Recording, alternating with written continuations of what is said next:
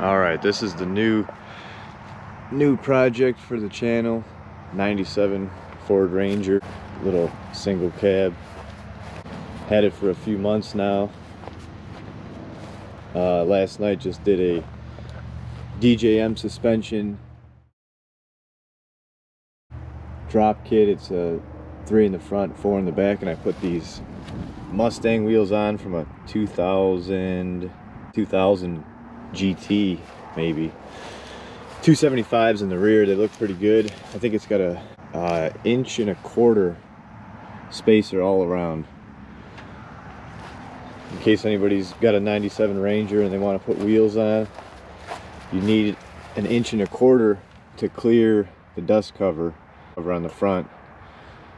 So, and the studs on the rear, we had to cut the ends of the studs off, because even with 1.25 inches, the studs hit the back of the wheel coming out of the spacer.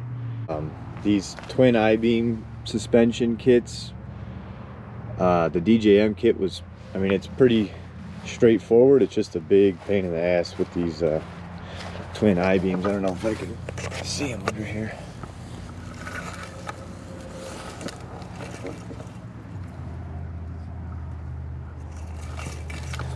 Took quite a while for me and a few of my buddies to get this thing figured out last night. The plans for this truck, it's got a 2.3 liter, got 5-speed manual. So my plan is, over here I got a 2.0 Ecoboost out of a 2013 Ford Escape, and I got a transmission out of another Ford Ranger 2002 and up. 4-cylinder 2-wheel drive transmission out of a Ranger supposedly bolts up to these Ecoboost motors. I saw another guy did it a while back and no one else has ever really done it, so it might not work. This video might be a waste, but that's fine. Right now this thing runs and drives. It's got 150,000 miles on it. It had a little issue, had some of the bolts were broke off in the head, so I had to bring it over here to the FOD and get the welder out and weld some nuts on and back these bolts out. But we got it back together now. It runs and drives. Needed a little tune up. These things are really slow.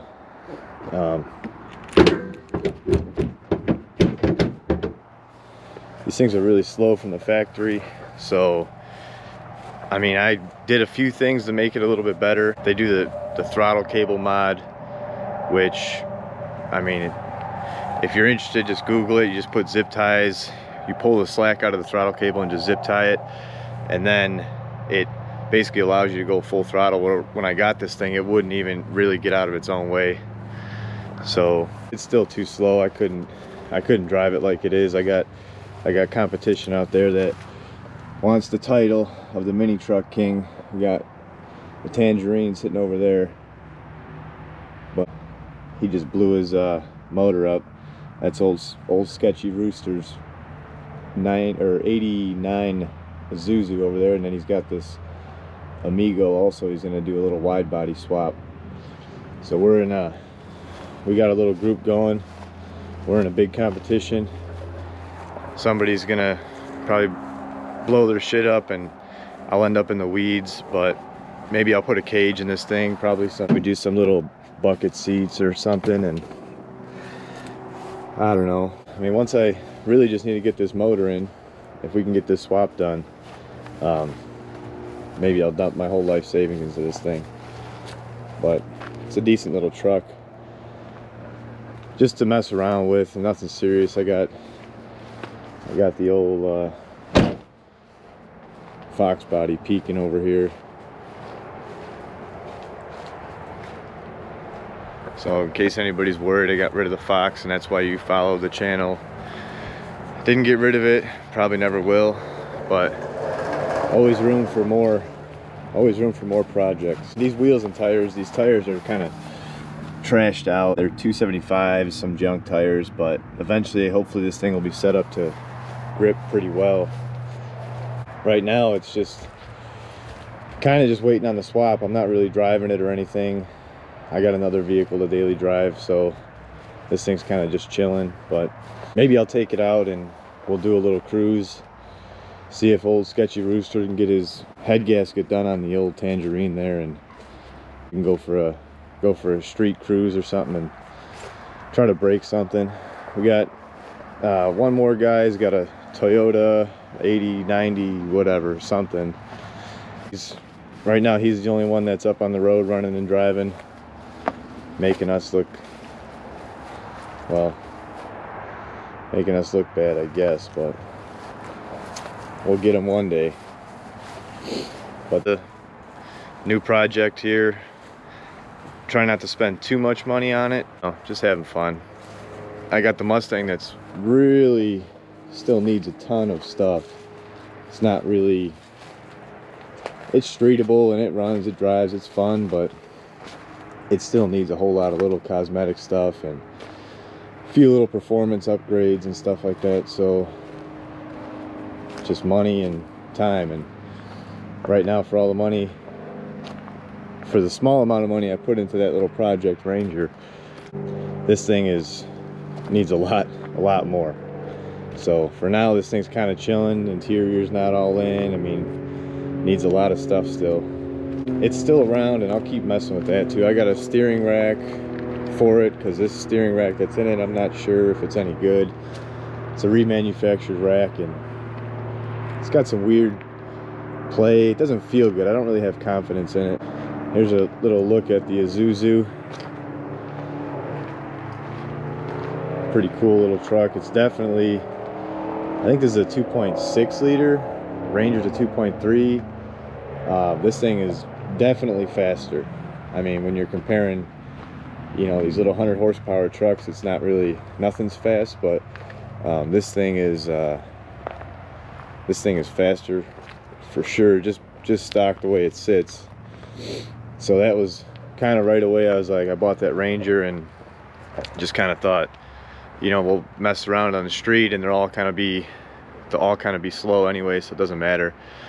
But that Ranger was just too slow. I just couldn't do it. It's just not going to be any fun. It gets around all right, but it's not going to keep up with these guys and these little foreign hot boy machines. I guess they just knew, Japan knew what they were doing. Ford was messing up with the old 2.3 liter. But there's just a little update. Hopefully we got the swap coming up. If anybody's interested in the 2.0 Ecoboost swap, I'm gonna try to do it as quickly as possible. That way, you know, it's not gonna be some 20-year project, hopefully, as long as everything goes like it should. It's got the whole turbo and everything still on it. I'm not really sure what to expect with this. I know, like I said, one guy did. He used a newer Ranger and it kind of mounted up a little bit better. I'm just kind of diving into it based off of some of the stuff. He made a pretty lengthy post. If you Google 2.0 EcoBoost swap Ford Ranger, you'll see that guy's truck. He did a whole write-up on it, posted a lot of information.